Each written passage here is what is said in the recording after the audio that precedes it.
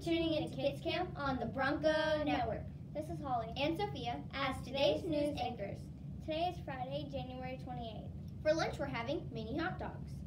Today's Spanish word is lapis, and that means pencil.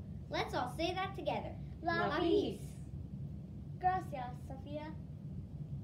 Hey, Sophia, I have a riddle for you. What thing belongs to you but that other people use more? I don't know. Your name. Oh. The Kids Camp crew thanks you for tuning in today. Have a terrific day, and remember that attitude is everything. And go Broncos!